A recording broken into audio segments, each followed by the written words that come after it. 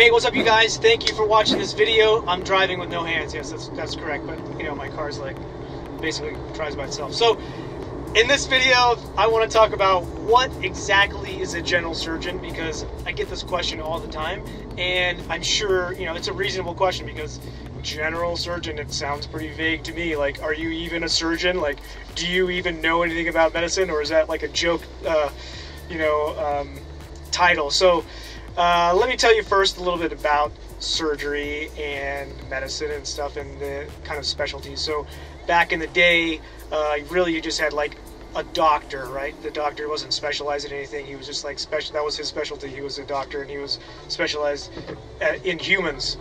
Okay, and then of course, like there was barbers, which were different, and they were essentially, the barbers like evolved into surgeons. Like they were one and the same for a while, for whatever reason. It was kind of weird, but anyway, so you had this surgeon and you had a doctor, and the surgeon did like everything. It was a general surgeon. He did the generals, like the entire body. But as we became more familiar and we had more information about each organ system, then surgeons started to specialize in different systems. And so there became a neurosurgeon for the brain, and there became a cardiac surgeon for the heart, and there became a thoracic surgeon for the chest, and a vascular surgeon for the blood vessels. Okay, so then as each one of those surgeons starts peeling off its own specialty, and there becomes more and more information to understand and know, and be able to comprehend, to operate and keep up with all the information, and make sure that you do the best kind of practices in each specialty, then it becomes more and more unlikely that one person can't do all of those things. And so the general surgeon is what's left of the old-time kind of surgeon who did everything. And so he doesn't generally do heart, he doesn't do lungs, he doesn't do neurosurgery, brain surgery, blood vessels and stuff like that. So the general surgeon, and it's kind of weird because there's different types of general surgeons also, and I'll just explain to you why that is. The general surgeon will do mostly abdominal surgery. Some guys do chest surgery. Some people do neck, say like thyroid, parathyroid. Some do endocrine, pancreas, adrenals. Some do breast, so a general surgeon may do breast surgery. That's a big part of general surgery as well. And then like what we call the lumps and bumps, or things underneath the skin in the soft tissue. A lot of the general surgeons do that as well. But let me tell you a little bit about residency. Now, this general surgery residency is 5 years, and what you do in general surgery is you rotate through different surgical specialties. So for instance, my first year, my intern year, I did like 2 months of trauma surgery. I did like 1 month of colorectal surgery. I did 1 month of, maybe 2 months of plastic surgery. I did, what else? I think 4 months of trauma. I did like a month of 2 months of endocrine surgery, which would be thyroid, parathyroid, adrenals, things like that. The second year, oh yeah, I also did critical care. So we did like 2 months of critical care. Another phone call. Dr. Parker. Hello, Dr. Parker. Hey, Buck. How are you? Yeah, good. What's up? Hey, I got this kind of secondhand. I just want to confirm that you got rib fractures, yes. Thoracic epidural. You guys want that, right? Yes, correct. Awesome. I'm putting it in now. Thank you so much. Thanks, man. Okay. See ya. Bye. Bye. Yeah, so during the first year I also did critical care. We do that for like 2 months. My second year I did cardiac surgery, cardiac critical care, transplant surgery, more trauma surgery. So you see how each year you do different types of surgery.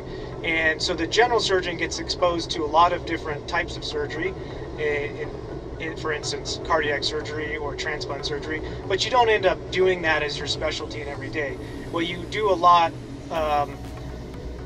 as general surgeons, and that, depending on what kind of experience you get as a resident, and what you feel comfortable with, and what kind of experience you then have out in the community, or what type of practice, who you're joining, like other general surgeons, you may pick up different types of surgery. For instance, in my residency, we had lots of trauma, and we had a lot of emergency surgery, and so I went and did private practice for a little while, and it was mostly elective hernias and gallbladders and things like that. And although we did a lot of those, we didn't do a lot of elective surgery, and so I was more comfortable with the emergency surgery stuff than honestly the elective surgery. And I did a limited amount of breast surgery, so now I really, it's not one of my favorites, and I didn't have a big experience, and so I didn't feel that comfortable doing a lot of breast surgery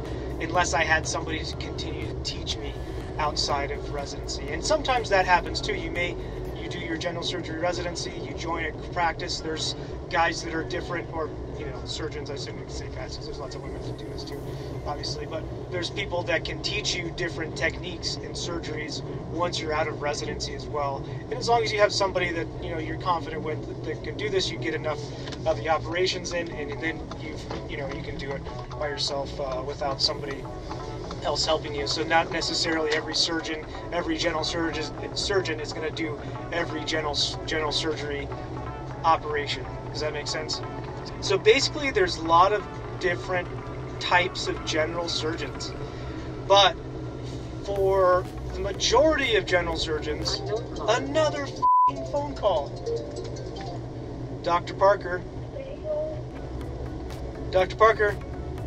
Hi, Dr. Parker. This is.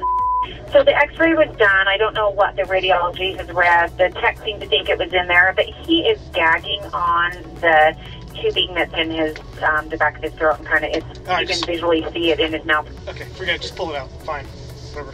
Just pull it out. Pull it out. Just go ahead and pull it out? Pull it out. Okay. All right. Thank you. Okay. All right. Bye. Bye. So there are a lot of different types of general surgeons, I guess is what you're saying. But for the majority, let's say the majority of general surgeons in a smaller community, which is not a university hospital, they will do hernias, like inguinal hernias, abdominal hernias, gallbladders, appendix, small bowel obstruction, colon surgeries for colon cancer and diverticulitis, and diverticulosis. And then a lot of people do the esophageal wraps, called a Nissen fundoplication. That's for reflux disease. A lot of guys do that. And then you'll have some people that do a lot of breast as well. So that's the main mix. Oh, and the soft tissue stuff. So like if you have a little lipoma or a lump and bump and you want something taken off your skin or underneath the skin. That's what most general surgeons do, like on a daily basis. And then you kind of have, so that's like the medium-sized communities and hospitals. And then if you get into like a bigger community or a hospital or a university hospital, those guys typically have a different practice. And many of those people will do emergency general surgery and trauma, which is also called acute care surgery, is kind of termed. And that takes care of all the emergency stuff in that hospital. And then some general surgeons in there will be very specialized and only do hernias or only do breast, but he's still a general surgeon. So as you can see, it's not exactly like a one sentence answer, what is a general surgeon, but hopefully that gives you a really good idea.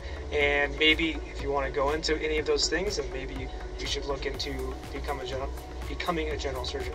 So that's it for this video. I hope you guys like it.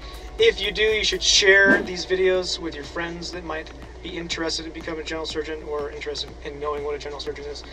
And like the video, and then do the subscribe thingy, and then I will be your friend. All right. See you in the next one.